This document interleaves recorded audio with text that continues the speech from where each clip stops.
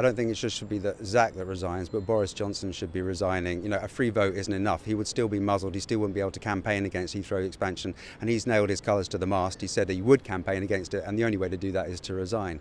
But with the actual by-election itself, I think it's going to be clearly a national issue around airport expansion. The whole country is going to be focused on it, and there needs to be a party there which is saying very, very clearly no Heathrow expansion, but no Gatwick expansion either, and we need to be taking our climate change commitments very, very seriously. We'll certainly be putting that message very, very strongly in any by-election.